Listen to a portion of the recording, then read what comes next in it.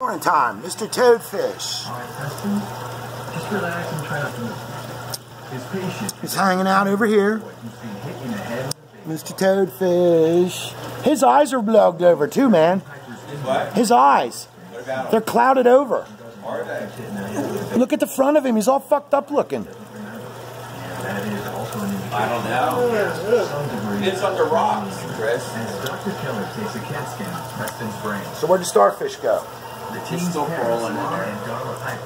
Of course, there's King. But he bought himself a chocolate starfish this morning. And the starfish, Keep looking. I don't see him no more. He's way under there.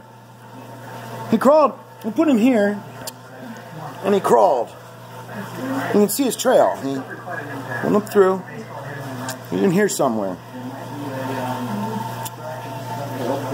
Trail, like a lawnmower. So that's 3 known fish. And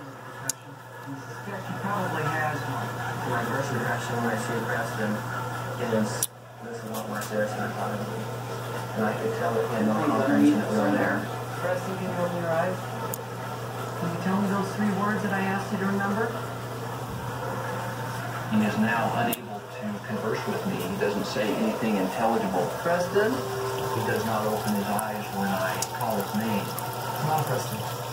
Answer the doctor so he can help you. As a father, it told me